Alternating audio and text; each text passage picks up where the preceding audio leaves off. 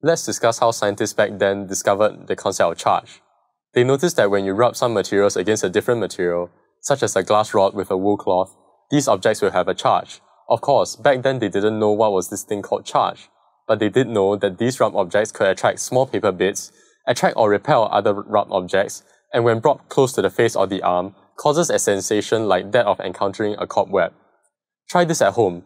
Take a balloon and rub it with a cloth. You should be able to see all of these effects. Another easy way of getting charged objects is by pulling scotch tape off some materials, like a glass window. The scotch tape should be charged. Charged objects exert forces on some nearby objects. For example, when you charge a comb by rubbing it, it attracts pieces of paper. The rubbed comb slowly loses charge to the environment, so after a while, it cannot exert the same amount of force on pieces of paper. This force is distinct from gravity because the comb doesn't always attract the paper with the same strength, but when you rub it harder, it attracts the paper with more force.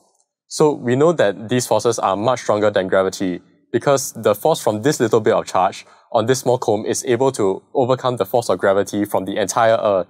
So we know that charging an object produces a force that is different in origin and strength from gravity. All this evidence suggests to us that there is something that you can give some objects by rubbing called charge, which exerts forces on some nearby objects.